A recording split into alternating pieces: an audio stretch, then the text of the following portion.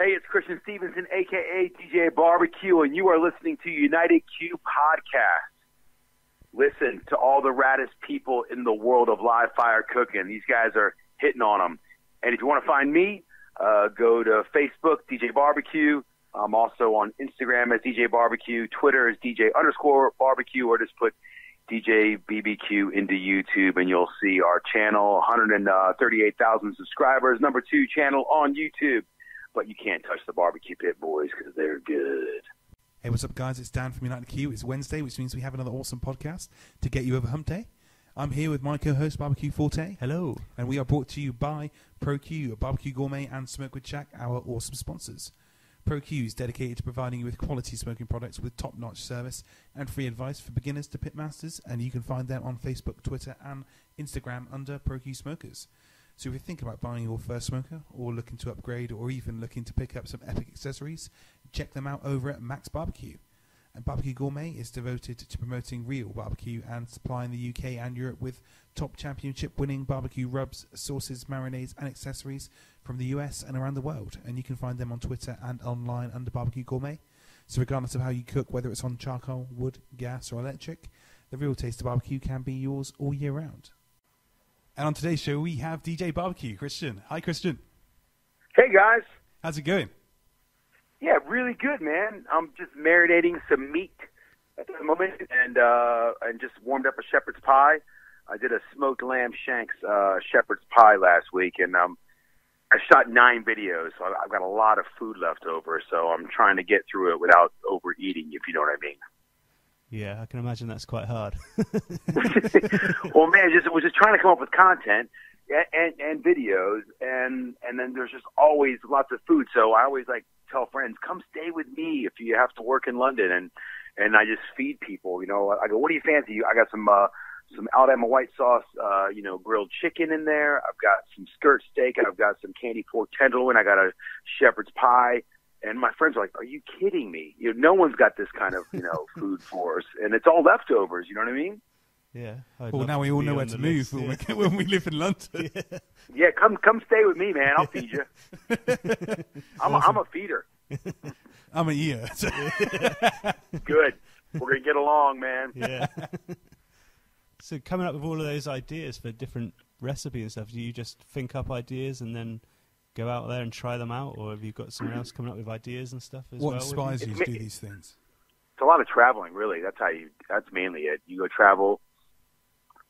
Like we just did we went to Portugal. No, so we went to Brazil for a week with Giles Corn of the Times, shooting this Finding Grilltopia series for Hellman's.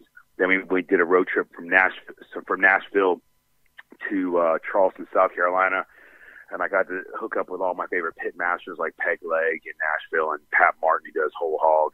There's not many whole hog guys out there anymore. And then we went up into the Smoky Mountains, and I cooked up in there. And then we went off the beaten path to a place called Santee, South Carolina, and it's proper down-home cooking, everything from scratch, proper Carolina chopped pork. And the guy's cooking picnic and pork butt, the whole shoulder.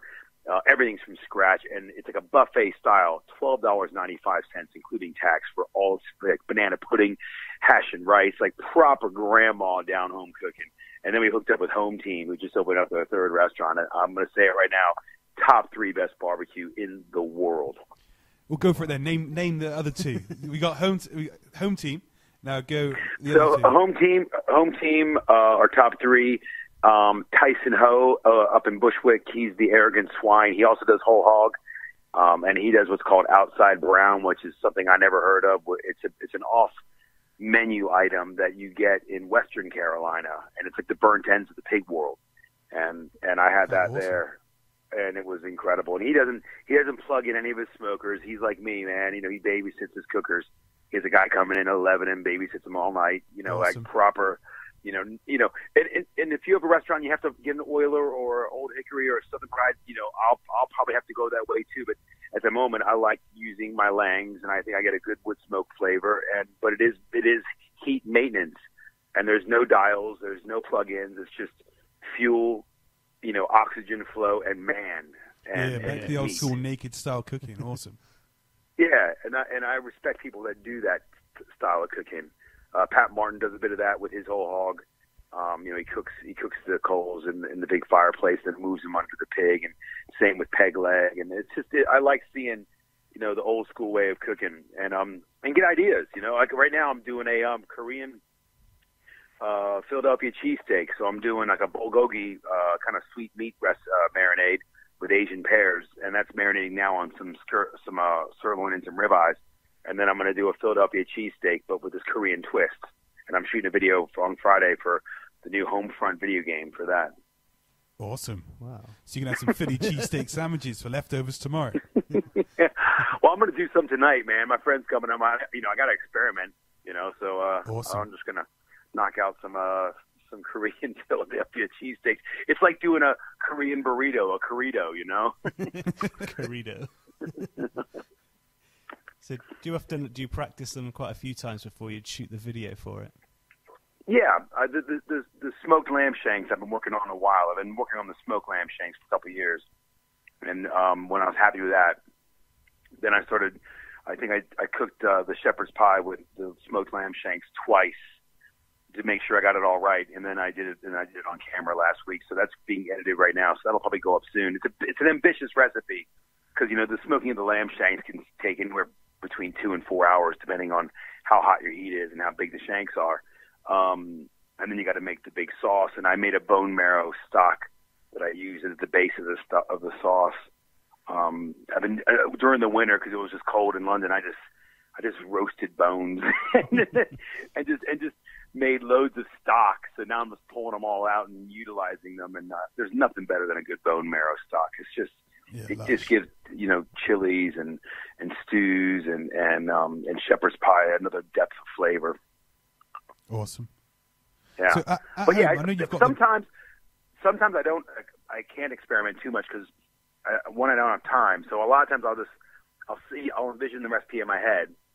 I know the flavors will work, and I'll just do it right away for the first time on camera. So there's a couple of those on my YouTube channel. So yeah, don't tell anybody. So on the road, you're using the offset stick burner a lot. What do you cook on at home? What do I call my smoker at home? What do you cook on at home? What smokers do you use at home? Is it on offset at home or?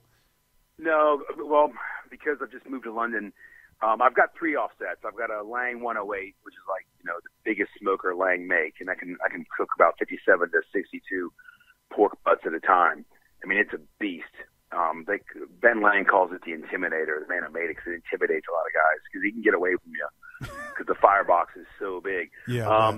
That made its debut at Meatopia a couple years ago. I still need to get that on wheels. But my main cooker is Della, and that's a 60-inch reverse flow Lang offset with a 40-inch grill. It's all in a boat trailer. It's getting redone right now. It's getting rebuilt to go with our new food truck. It's like we built this new catertainment truck that's got speakers that come out of hydraulics.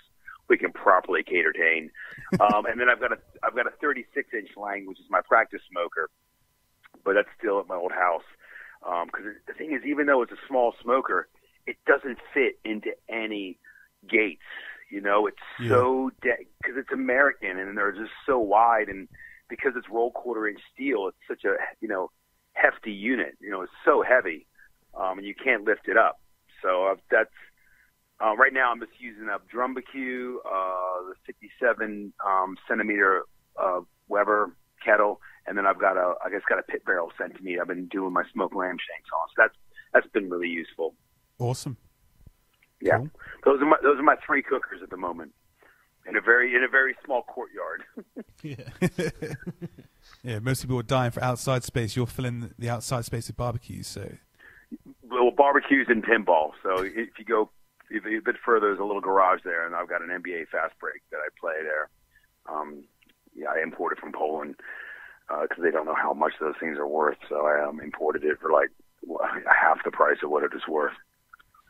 That's one of my that's I think one of my main hobbies other than barbecue is pinball. Awesome, cool. Yeah. And what sort of fuels then on the offsets you use? And obviously they're stick burners, but do you use a particular wood, or are you using coals for the temperature, and then you use the wood for the smoke, or? I think in the beginning, because I want to get wood smoke flavor in for the first 4 to 5 hours on a pork shoulder, so I wanted to get that mahogany color. So I'll start with sweet woods like cherry and apple, and then I'll mix in some sweet chestnut because I like the flavors you get off sweet chestnut. And then I might put a couple oaks in there just because they're they're hardwoods and they really burn for a long time, but they can also overpower, so you got to be careful with oak. And so I'll kind of go, stick burner for the first 5 hours. Then I think the UK's taste for wood smoke is they don't want too much. And if you go to a lot of places in America, they cook their wood first. So, cooking with wood, I mean, you get a lot of that in Texas. So I don't want to overpower it. So once I get the mahogany color, I pull these huge, 4.5 to 5.5 kilo pork butts out. And I've got them done, American spec, blade bone in. I get the chine bone, neck bone removed. And of course I get rid of the rind and the fat cap. And I just, want that rub to really, oxidize with the meat and the smoke to create that good pink ring. Yeah, and then once I pull them, then I'll double wrap them in foil or butcher paper, and I'll hit them with some cider vinegar and apple juice, maybe some, pineapple juice if I'm getting a bit frisky, because that helps tenderize the meat. And then I loosely wrap it, and then I let it go all night. And then that's when I add oak and charcoal, like the big kind of I save all my big chunks of charcoal, and then I get those magic sticks that Mark Parr makes. Yeah. And because they're really efficient, so I just load the firebox up, and then I babysit it. I keep it about 235, 250 Fahrenheit, around 110, 115 Celsius. And then right before it's time to go to bed, I just load the firebox up. I close all the holes. I rock it to 300 Fahrenheit, and then I just let it slow cook.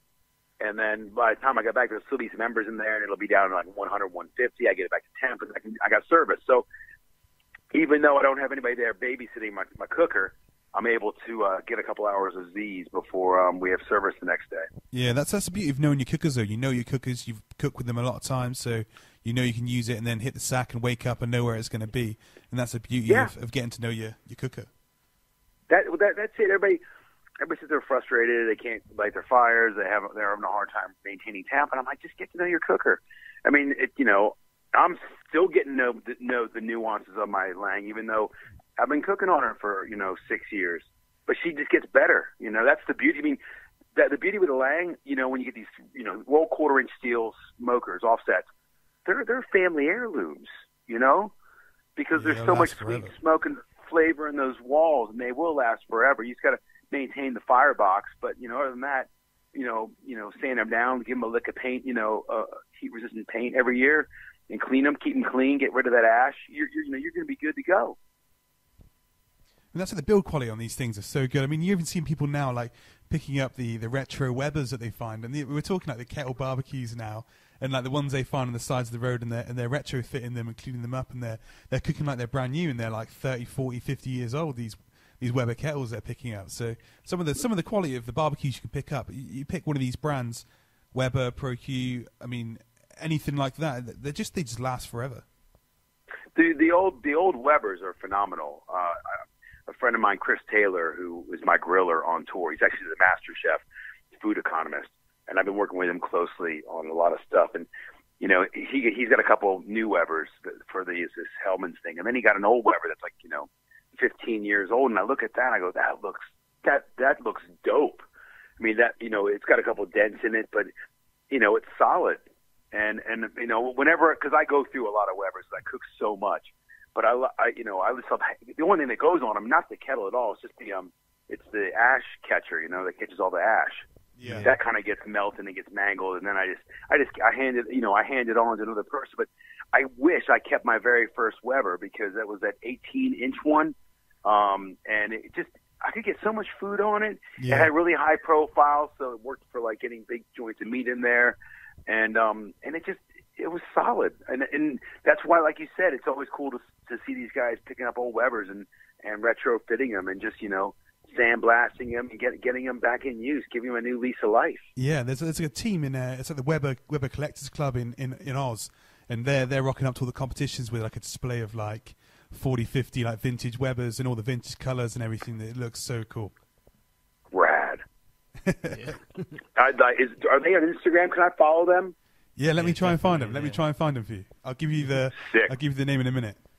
I'm a big fan of Weber. I cooked my entire a book on a Weber. I think I did a couple of the recipes in my Lang, but for the most part, I just try to like make things relatable and just did everything on a Weber, even the slow cook stuff. Yeah, well, I think when I first was getting into barbecue, it was watching some of your videos with you cooking on the Weber. It's like I could see how versatile this is, and I could do so many different things with it from watching you do so many different things. So it's a great thing for people to start out with, I think. As long as you're setting it up for indirect cooking, you're goof-proofing your food. You know, you're goof-proofing your cooking, and I mean, I don't think I ever just lay charcoal over the whole thing. I always go half and half, or Death Star technique, or I'll do like a target or a bullseye. I mean, I have all these different techniques, but I've always got an indirect zone. I've always got a safe zone I can go to in case things get out of hand. You know, because meat's got fat, and when fat, hits fire, you can get those crazy flare-ups. If you got marinades going, and there's a lot of oils. So, I think if people can just remember to set up for indirect, you're going to be a lot happier. You're going to get better results, and you can make sure you're cooked all the way through as well. You turn that outdoor grill into an outdoor oven with that lid. Weber's a very versatile cooker, and you look at DJBBQ. They make great cookers, and they're made in England. They're made in London. We should be supporting, locally made cookers. And that's the beauty of this whole smoking, grilling, barbecue phenomenon that's just really escalated over the past 5 years in the UK, is just the proliferation of smokers, the people that want to get into smoking and grilling meat, and realizing that live fire is another ingredient. It's like your marinades, it's like your rubs, it's like, there's no flavor in gas and electricity. There's flavor in wood and if you're making fresh charcoal, or if you cook your charcoal at different temperatures, you can retain some of that wood moisture and some of the gases in there that will impart flavor onto the food. Definitely. We had like a wicked charcoal tutorial from Matt Williams from the Oxford Charcoal Company.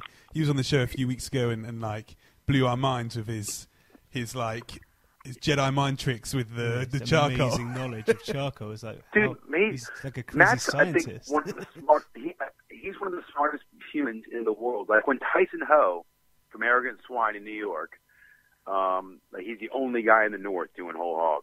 When he met Matt, he goes, "That is the most intelligent man I've ever met." But Matt, Matt went to Oxford. He was a Thatcher for 20 years. And I don't know if you guys know this, but Matt is my firebox manager. Yeah. He told us that. Yeah, he's telling us. Could you have a better firebox manager? Definitely not. No way. Me, my crew looks like Lord of the Rings. I've got my Hobbit firebox manager, Matt Williams. I've got Chris Taylor, who looks like Gandalf's nephew before he goes gray. He's grilling 1,000 burgers on the Lang grill. He's blind by 3 or 4 o'clock, but he just drinks cider to get through it. And then he takes his clothes off and starts the party. Yeah. I mean, and he cooks these burgers to perfection. They're medium, and when you bite into them, they're super juicy. It's a 7-ounce brisket flank chuck blend, and if I get naughty, I might put some bone marrow in there, and he cooks these things perfect. Awesome. I'm just so hungry now. You guys got to come to one of our hookups, man. Yeah, come see us at Grill Stock. Yeah, we'll be there. I think we're doing full beef legs. We're going to do 2 beef legs on an 11-foot spit. Wow. Awesome. Yeah, we won't make any money on it, but it'll look sick. Yeah. And it's going to taste awesome. So you're going to have a big spit set up then at Grill Stock this year? Yeah. So Chris, the guy who does my grilling, the guy from MasterChef, he's his mad engineer as well. His mom is one of the first home economists in this country. She did Ready, Steady, Cook. Him and her work on Great British Menu and MasterChef. And he just loves heavy metal and live fire. So we get on we get on great. So he showed me this spit that he built, and he had these huge beef legs on there. I'm like, man, imagine taking this to festivals. We did the numbers. I'm like, we're not going to make any money. I go, but who gives a shit? It's going to look so damn cool. And that's part of Grill Stock, You want to show off and get people stoked on live fire cooking. Yeah. I loved your little, it's like your DJ desk as the barbecue as well. You need to get some smoke coming out of that or something, don't you? I know. Well, no, I need to get a hazer and hook. That's I've been threatening I'll put a hazer on there for like 3 years, but maybe this is the year that I get the smoke machine for that cooker. Yeah. But we're doing more vinyl this time, so I can't fit the vinyl decks in there. But we always find that when we play vinyl, we get a much warmer, cool party vibe. Because people, again, it's kind of like the old school smoking. You know, you use these offset firebox stick burners, and then you play vinyl. It's all kind of more analog, if you know what I mean. Yeah, definitely. Yeah, it's making it more authentic. Yeah. There's just no. You're not plugged in, although you are plugged in with vinyl. But it just feels warmer. You know, it's not made of zeros and ones. You know, and you're not running your cooker, your smoker with your iPhone and an app. You know, it's just it's real. Last year, our temperature gauges broke on the Lang, and we just kind of knew by smell and by feel and by hearing what was happening with, you know, the breakdown of the collagen. You could hear it happening, you could feel it, you could smell it, and that's how we ran the smoker, was through those senses, and not even reading numbers because they didn't work. At the beginning, go on. Go ahead. I was going to say, at the beginning of this bit, you mentioned Grilltopia and working with Hellman's. What's that about? You're not educated. Let's dive into that. So that is it's a whole bunch of series that we're doing with taking people out of their comfort zone. So in England, we took a West Country farmer who's a traditional lamb farmer. You know, takes him to hog it. You know, so the lamb tastes like it should. He feeds his lamb on ground ivy, red clover, buttercup, really good foliage.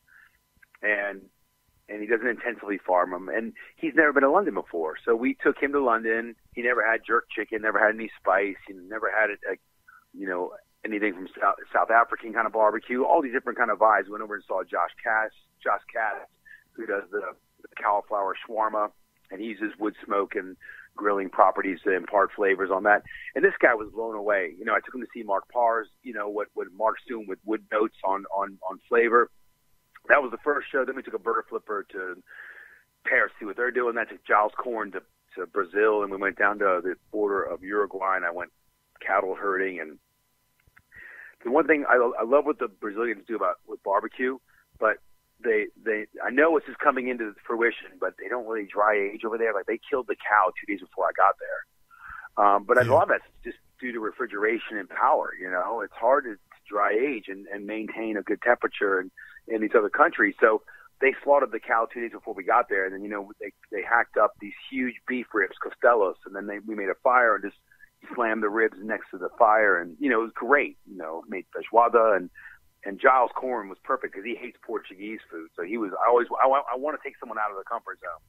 And then we went to America in that road trip from Nashville to Charleston with Cupcake Gemma, who's one of the food tube, artisans that's blown up. She's our biggest star on that channel. She's about to hit 700,000 subscribers. And so it's just finding Grilltopia, getting people into live fire cooking, and they promoted it on Britain's Got Talent 2 Saturdays ago, the 60-second ad, which is pretty ambitious for Hellman's. I was really stoked on that. Yeah, awesome. I saw some adverts for it this morning on a bus shelter as I was driving through Plymouth. Really? Yeah. Big wow, Grilltopia Hellman's band board. I'll take a photo and I'll send it to you.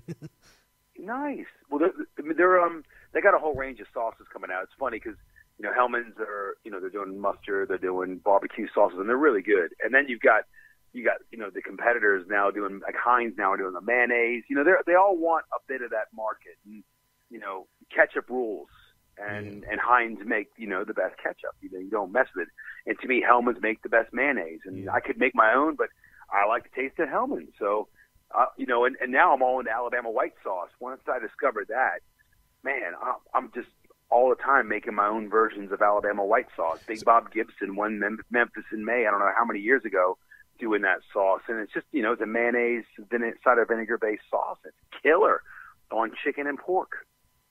Is that it? Just mayo and cider vinegar, or is there a bit more to it? Or yeah, there's a little bit more to it. So a lot of pepper, cracked pepper.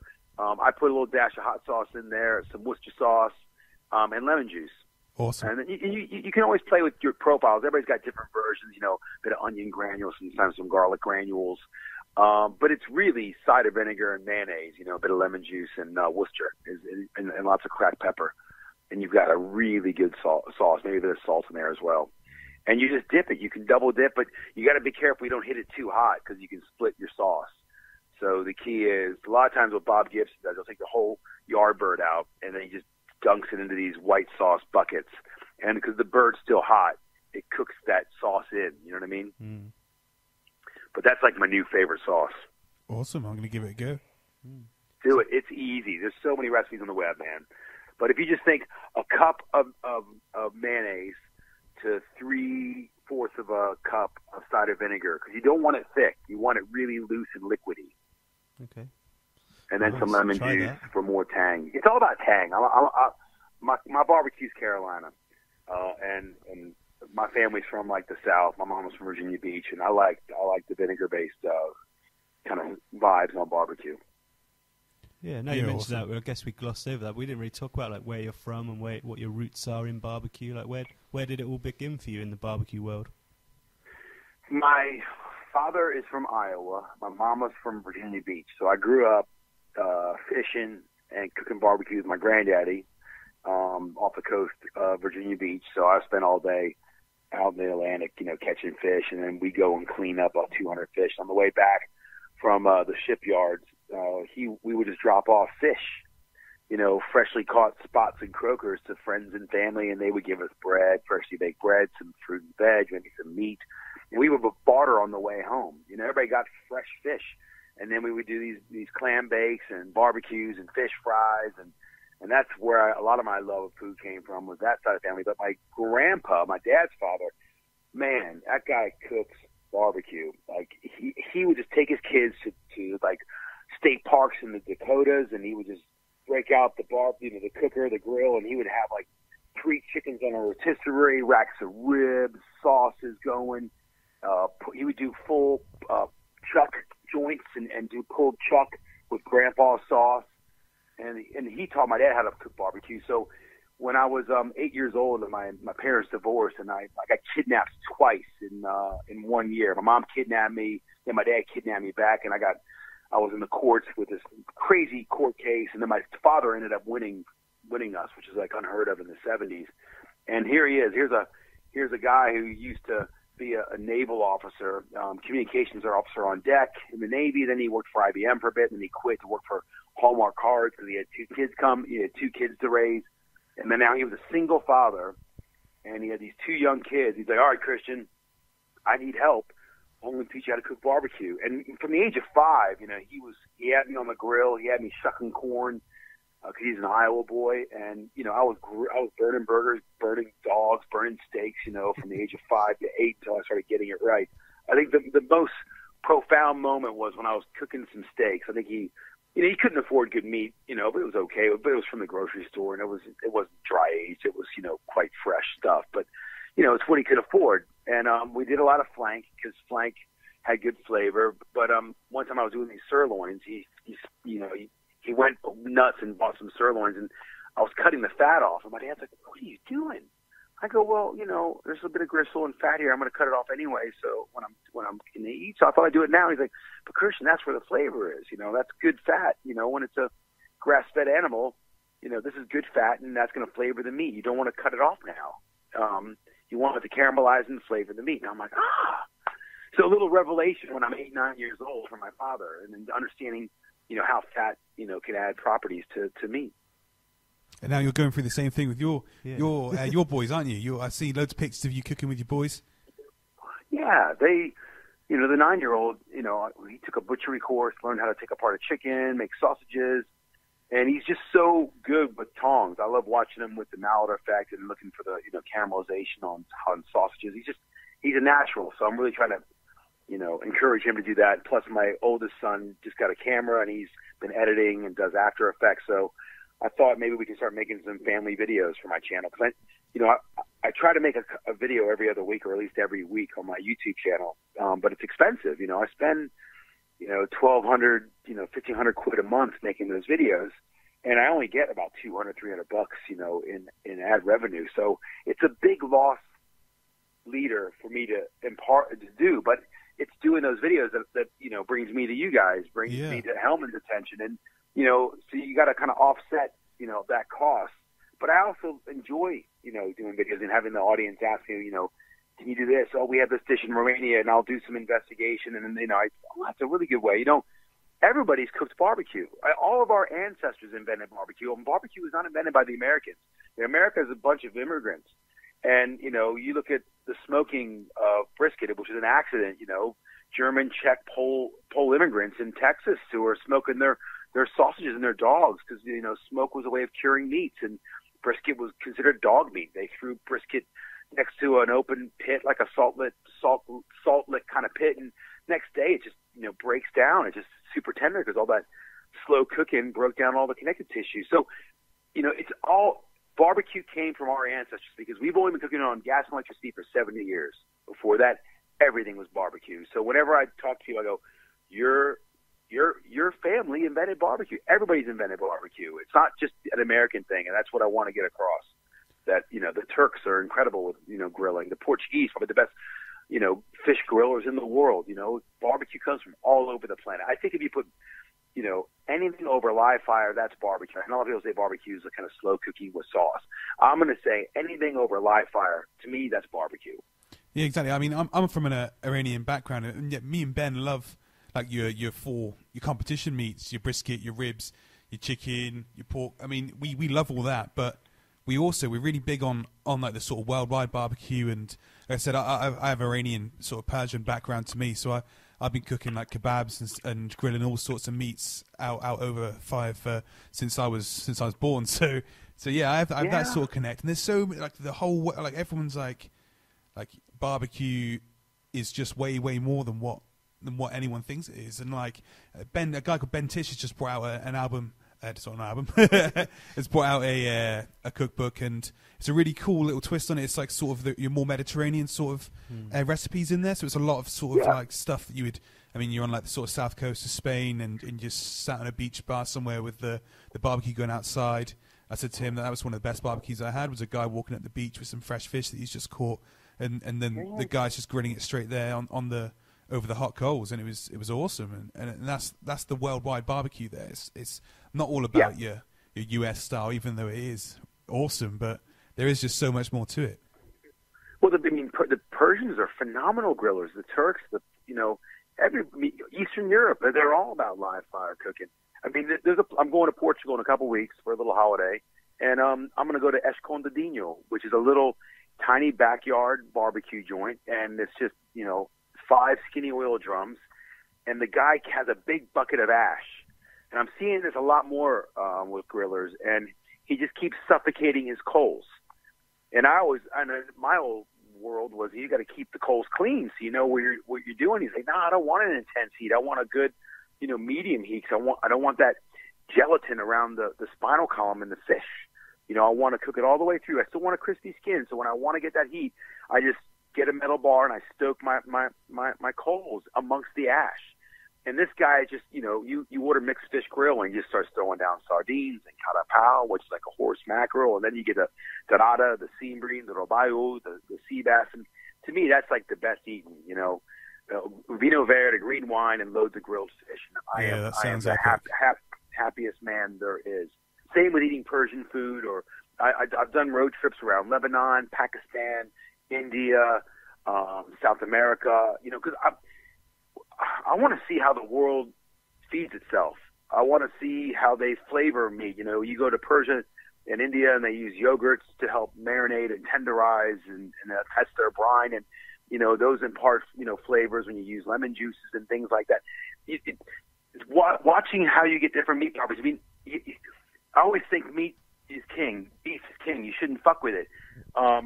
It's a savory thing, but here I am doing a bulgogi, a Asian pear kind of sweet meat marinade, and the Asian pears help tenderize the meat, and it was phenomenal. And I always think, meat's supposed to be savory, but my friend was saying, I go, well, no, wait a minute, what about barbecue sauce?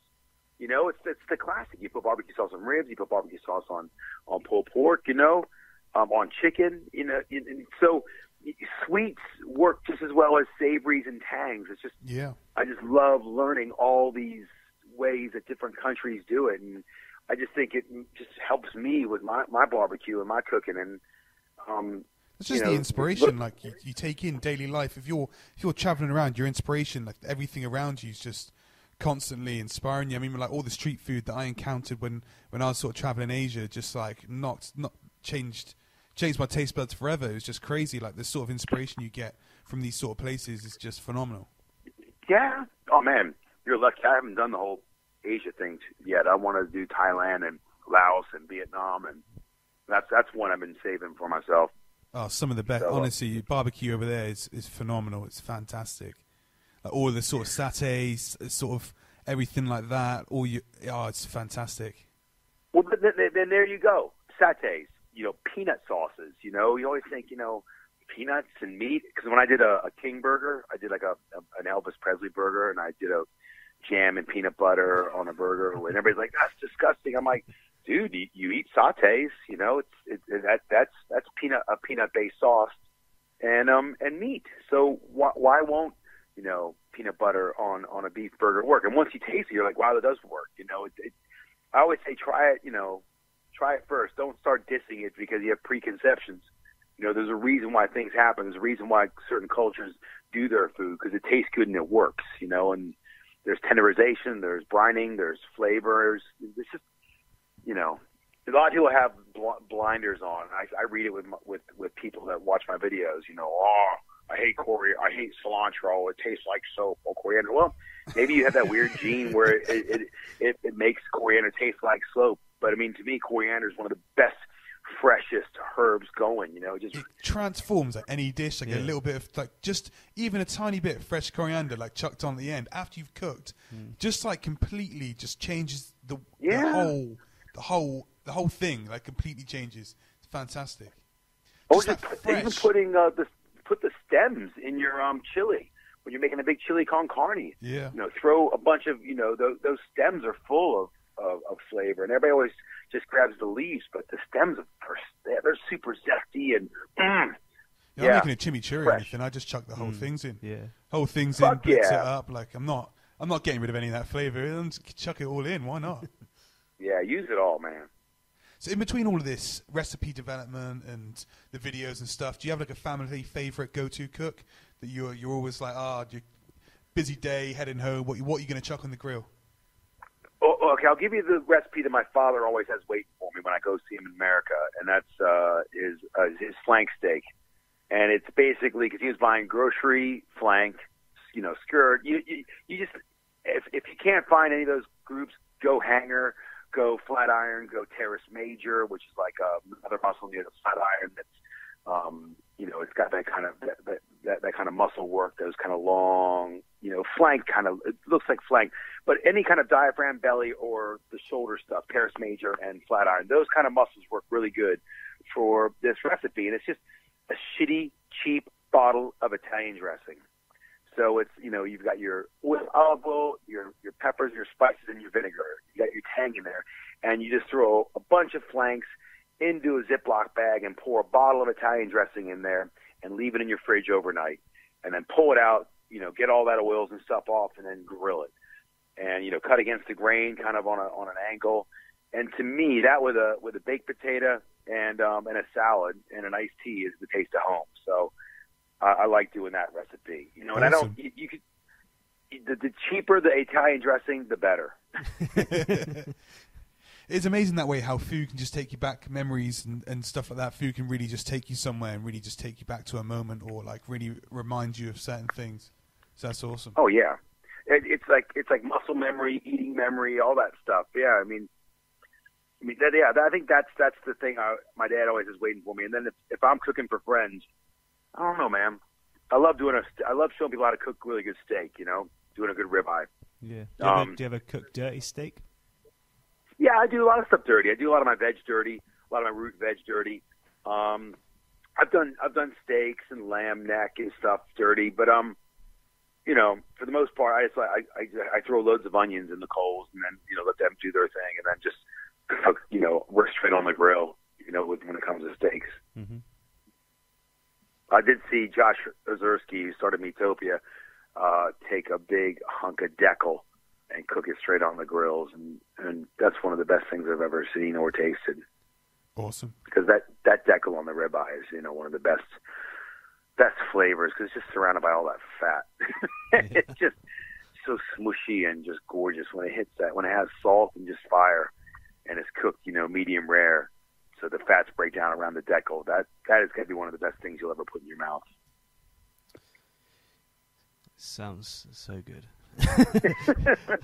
Am I making you guys hungry? Yeah, this is what always happens on our podcast. Basically, we just sit here, we just speak about food for so long that we get so hungry we have to just go and get food. Not yet, though. So can we talk? Let's talk a little bit about the fact that you're DJ barbecue. So you're also a DJ. What came first? Was it the DJ or the barbecue? Barbecue. That's a good question. Barbecue came first because that was like age 5, and I got really into music when I was about 12, and then I started DJing when I was 18 at my fraternity house at the University of Maryland, and then I really went more into TV presenting and DJing, and I had a radio show at Kerrang! Radio for 5 years, and I remember when the epiphany for DJ barbecue came at a place called Rockness, which is on the banks of Loch Ness up in Scotland, and I was DJing this really full tent. It was packed. It was loads of people outside, and girls were taking their tops off, and everybody's half naked dancing in their bras, and I'm thinking, this is great. As I'm looking at this crowd, I'm thinking, what the hell am I going to do when I turn 50 or when I turn 60? I just be a bit weird to DJ. Yeah, so that's what I thought. I bring my love of barbecue, my love of DJing, and create this kind of entertainment experience and create a destination. So when people are hungry, but still want to have a good dance and a boogie, they can come over, get a really good pulled pork sandwich, get a burger, get some, carved beef leg, and then have a dance. And then they, we've got everything set up for them, and that's what we've been doing. I think last year I did 9 weekends in a row, building a restaurant, building a Southern-style juke joint and a full sound system, and smoking meat for 5 days, and then just DJing all day, all night, and running around, entertaining people, catertaining people. And then I think people remember you, and they come back, and every year we're busier earlier in the festival, which is, I think, a testament to what we do. Yeah, awesome. I think when you think of like the ultimate party, there's always got to be a barbecue, and like there. I mean, you always think of like awesome tunes, great beer, barbecue. Like that is like in your mind when you think about the ultimate party, it's always got to be there. So you're bringing the whole package all at once. That's it. I mean, everybody loves throwing parties. Everybody loves like guys hanging out by the barbecue with cold beer and pushing meat, and it's just a social thing. And then we just do it on a much bigger scale. And we always partner up with bars and cocktail bars at festivals. So we'll open up like our prep area and DJ out the back end of it. No, we don't want to DJ straight out to where we're serving, because that just annoys people. We want to throw a party, but it's still part of us. We also want to send it into like, a bar area. So we always partner up and sit next to a good bar or a good cocktail place. And I remember we were at On Blackheath last year, and this guy, I was doing a chef's club, and I kind of did some kind of posh barbecue with some venison and stuff. And this guy says to me, "We left Elbow's headline set because we heard you had a better party going on in your cocktail bar." And it was me and my main DJ, Johnny Boots, just doing a one-off, one-to-one battle. We did like I think 40 minutes of hip-hop, and then we went into just, crazy, one-hit wonder air guitar, rock and roll, and just, I like to surprise people with songs and, get them dancing to stuff they wouldn't expect to dance to. Like I think at Girl Talk one year, I dropped Slam Dunk the Funk by 5, and it just went nuts. And people were saying the next day, "I can't believe I was dancing to 5 in the beer tent," but it was one of the funnest nights I've ever had, and I was drenched. And it was, it's not playing the easy songs. I like kind of challenging people. Definitely. And I found out this just chatting to you before we started the show, that you actually DJ'd at my cousin's wedding and did a similar drop at that wedding, I believe, as well. the Fortes. Well, it's amazing. Your cousin is world BMX dirt champion from 2005 or something like that. Yeah. And then your other cousin, Leo, is one of the best woodworkers in the world. He and I have been talking about doing cause he makes hot tubs that are powered by wood. Yeah. But he wants to have a hot tub powered by a smoker barbecue. Yeah, that's what I've been trying to convince him. I need to cook on it. Yeah. So I just got to bring a a crew down there and just make some time to film that with Leo, because you've got some very talented cousins there. Yeah, they are. Don't know what happened to Ben there. I'm just leading the way for them. Yeah, we were with Steve and Bobby from Bloody Hell Hot Sauce at the Grill Stock launch night the other week. How was that? Because my DJ was the DJ there, because I couldn't do it. It was Johnny Boots on the deck. Yeah. It was awesome. Yeah, it was awesome. He was pumping out the tunes all night, and we were doing shots of the Bloody Hell Hot Sauce with Steve and Bobby, as well as many other shots. It was a great night. That stuff is so good, man. That is a great hot sauce. Oh yeah, so much flavour with heat, which I know with a lot of hot sauces, you lose flavour when you get hot, and it shouldn't be like that. You shouldn't be losing flavour just to get heat. But his hot sauce has so much flavour, and you get the heat as well, which is awesome. I hope he can keep it up, because I think small batch hot sauces are a really cool thing, and you can charge a premium for that. So all the work that he does, I think you can charge a premium. You know, I was looking at doing like barbecue sauce, but man, you can't charge a premium for like really good barbecue sauce, you know, because it's so cheap out there. So I think what he does, you know, serving in the glass skull, I think that's a really cool thing. Yeah, those skulls are amazing, aren't they? Yeah, I got them all lined up on my fireplace in my kitchen. Yeah, you pay the money just for the jar, I reckon. Yeah. Then you throw a candle in it, and, you know, you got a cool little extra little token of your ass being on fire for the past couple of months. Hey, if you guys want a really good dipping sauce, go 2 tablespoons of Hellman's, a tablespoon of barbecue sauce, and a teaspoon of Bloody Hell hot sauce, and whip that up, and it's killer for like breads, meats, chips, wedges. It's just a really good dipping sauce. And it's also a really good burger sauce. Yeah, that sounds lush. Yeah, awesome. I'll be writing that down, using that one. Super easy, man. You got a bit of the sweet from the barbecue sauce. You got a heat from Bobby's Bloody Hell hot sauce, and you got that creaminess from the Hellman's. Yeah.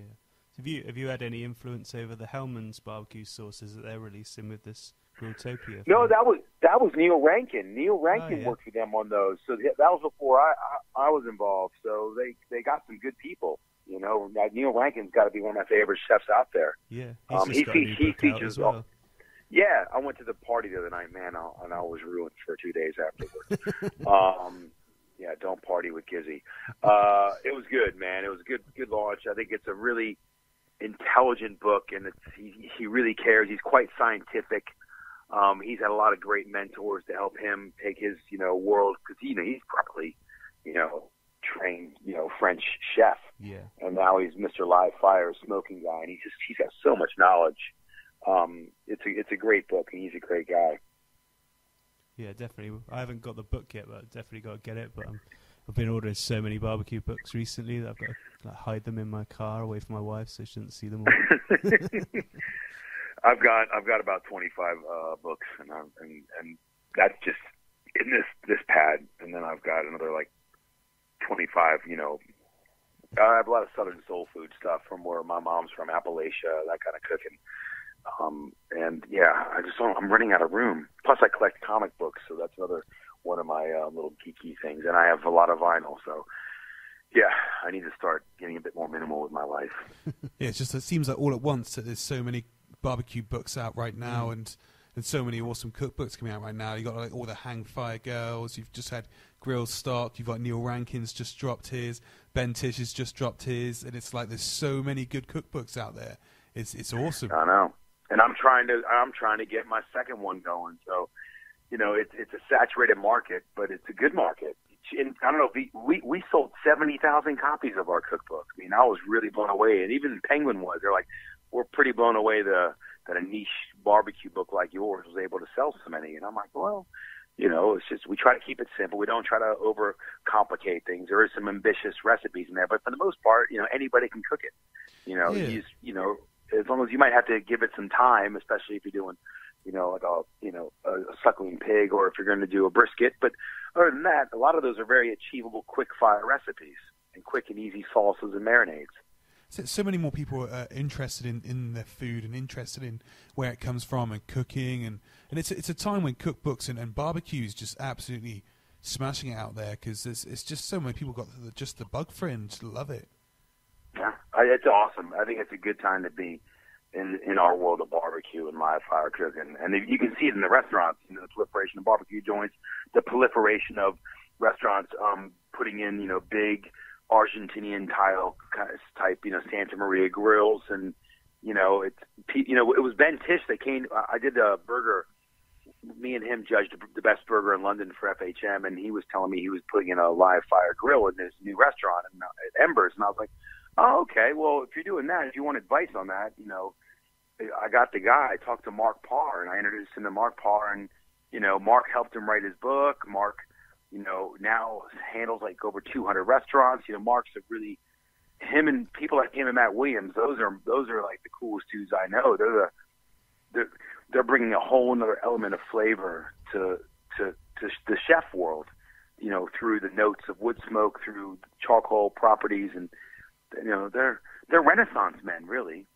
Yeah, it was cool that Ben was talking about just the ways he brings in smoke into his foods was quite cool for me, listening to him, where like he would like cold smoke things, and rather than just like hot smoking everything, he'd like cold smoke some butter that you'd then add into like a recipe later on and stuff. Yeah, so it's nice. Like it wasn't always that he's cooking with the smoke. He was imparting smoke at all different levels and stuff. It was pretty cool hearing that from him.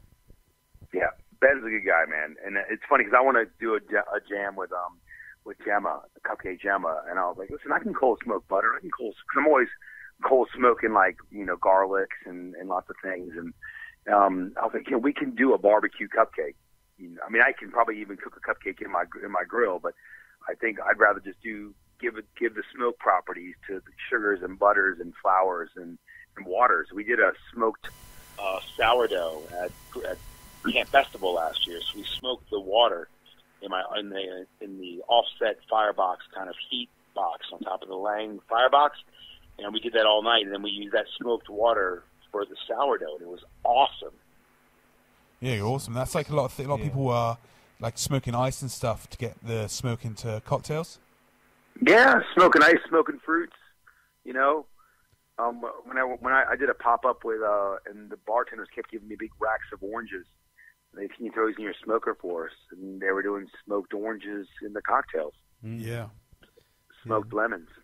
I think Ben he was saying he smokes like dark chocolate as well. Yeah, no, it was milk chocolate. Milk chocolate takes the smoke on a lot better. He was saying.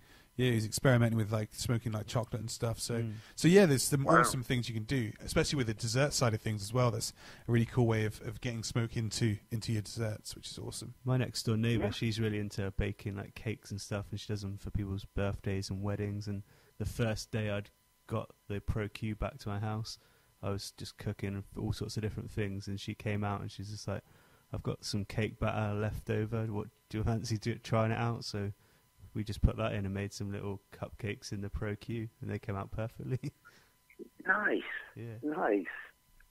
Yeah, they were just for such a simple, basic recipe. Just tasted good. It just had a little hint of smoke on the outside, and that's all you really got from it. That's the key.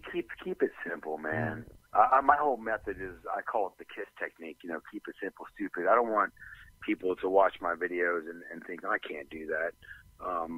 I want people to think I can do that. I want people empowered. I want them to get on a grill and not be afraid of live fire. Because, that's why a lot of people get gas grills, because they want to be able to control that heat, which is cool. But I just think if you're going to come outdoors, cook over real live fire, cook over charcoal, cook over wood.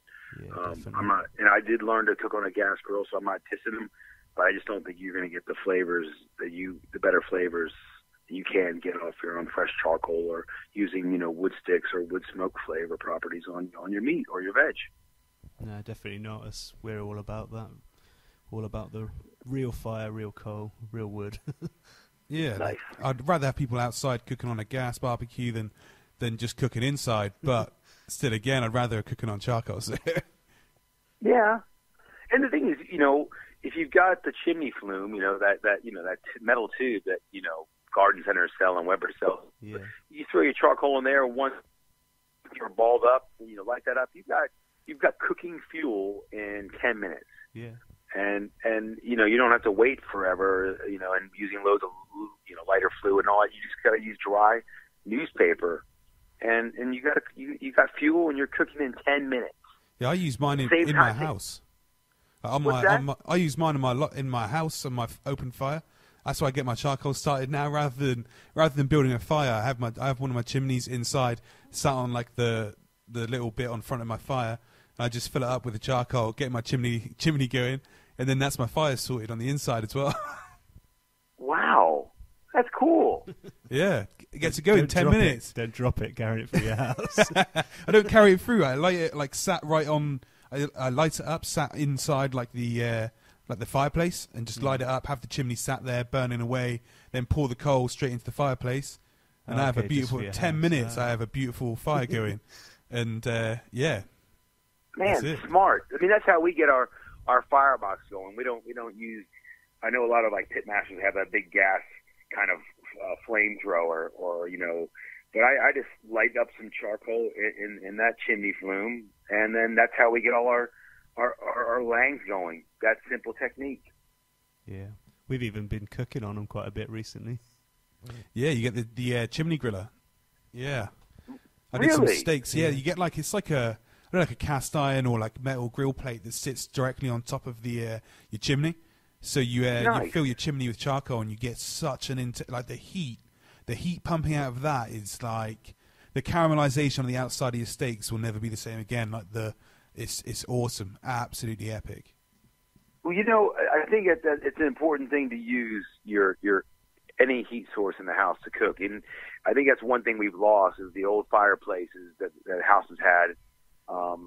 With all the hooks, and you'd have the big kettles kind of boiling away, and stews cooking, and broths and soups, and that fireplace wasn't just for heat; it was for cooking. And I'd like to see a lot of that come back. I mean, Francis Mailman, he does that with his cooking, and I would love to kind of have an old house that still has the hooks in the fireplace, and I can go back to that way of cooking food indoors and keeping that smell indoors. Yeah, good friend of ours, Marcus Bowden from Countrywood Smoke. He has Marcus is amazing. Yeah, he cooks. He has one in his lounge, and he cooks food in it sometimes. So when he can't be bothered to go outside and out to his outdoor kitchen, he's laid on the sofa with some steaks going in a cast iron skillet over his fireplace, which is awesome. Dude, that's cool.